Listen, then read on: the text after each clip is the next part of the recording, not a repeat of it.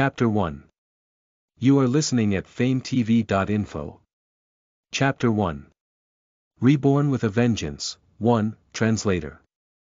Nyo.bo Studio Editor. Nyo.bo Studio.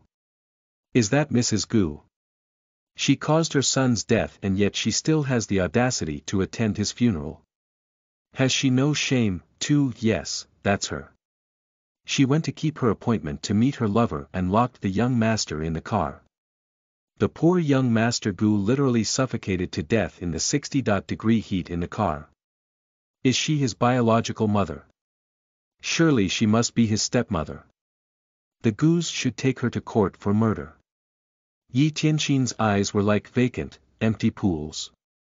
All she could see was the black dot and white photo set in the center of the white chrysanthemums. That was her son, Gu Yunjin. Just a few days ago, she and her son had been discussing destinations for their vacation. Today, however, her treasured son was a cold, lifeless corpse lying in the midst of a bed of white flowers. Gu Yancheng, his expression cold and emotionless, walked over to Yi Tianxin and stood in front of her, looking like a savage beast. He grabbed Yi Tianxin's slender wrist and, suppressing his fury, demanded in a low voice, "Yi Tianxin, have you not caused us enough public humiliation already?"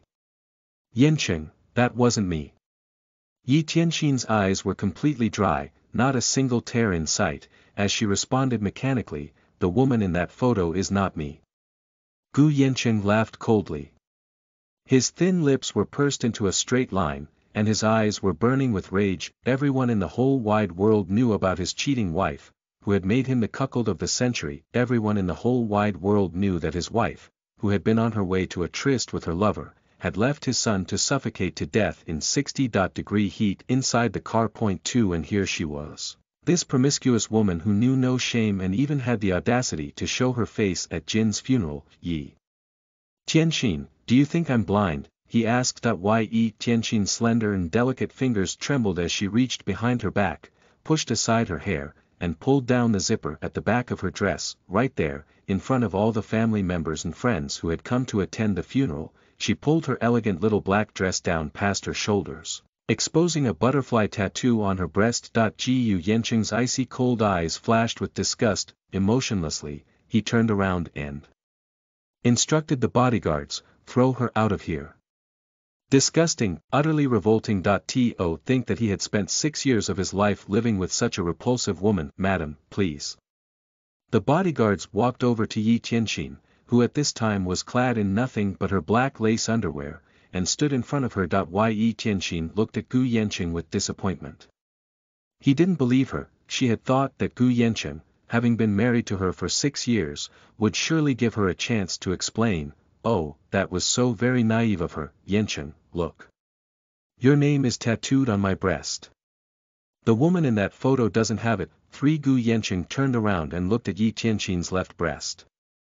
There was a tattoo of a dancing butterfly with 3 Han characters. "Gu Yancheng, on its wings. The woman who was photographed with that man wasn't me. I had no idea that Jean was in the car. Honesty, I didn't mean to do it. He was my son, too. How could I kill my own son, too?" There was a lot of murmuring and whispering among the people attending the funeral. Their eyes were full of disdain and were like numerous daggers piercing her body. Yi Tianxin simply did not care. She wasn't at all affected by other people's gossip or speculations. All she wanted was for Gu Yancheng to believe her. If only he would believe her. Gu Yancheng walked over to face Yi Tianxin. He wrapped his large hand around her waist and lowered his head, as though he were about to kiss the butterfly on her breast. Suddenly, Yi Tianxin felt a sharp pain in her breast. 1 Wincing from the pain, her brows furrowed, Yi Tianxin realized that Gu Yancheng had savagely bitten into the butterfly tattoo on her breast. When he lifted his head from Yi Tianxin's breast, blood spilled from the corners of his lips, making his exquisitely good-looking features appear more devilishly charming. 15.